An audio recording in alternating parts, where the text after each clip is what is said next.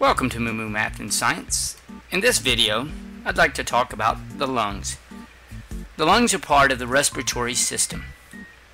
The respiratory system breathes in oxygen from the atmosphere and then transfers this oxygen into the bloodstream. And then it also helps the human body release carbon dioxide from the bloodstream into the atmosphere. You have two lungs, a left and a right lung, and they are located beside your heart. Your heart pumps blood to the lungs where oxygen is exchanged for carbon dioxide.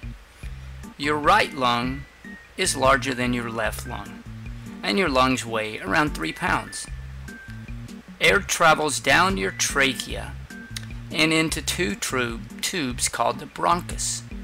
You have a left and a right bronchus. The bronchus then branch into bronchi, which branch into even smaller tubes called bronchioles. At the end of the bronchioles are tiny air sacs called alveoli. At the alveoli, oxygen is exchanged for carbon dioxide.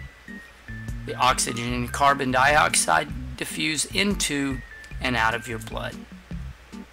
Because the lungs have millions of alveoli, they actually feel like a heavy sponge. Your lungs are also divided into sections called lobes. Your right lung has 3 lobes, and your left lung has 2 lobes.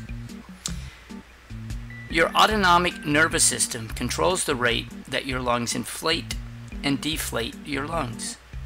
The lungs inflate with the help of an expanding rib cage and a muscle called the diaphragm. When the diaphragm moves down, the lungs inflate, and when the diaphragm moves up, the lungs deflate. Let's take a look.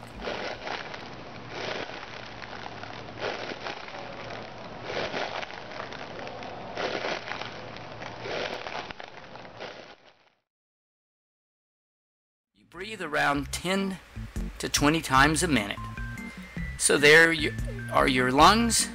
The breathing lets exchange oxygen for carbon dioxide.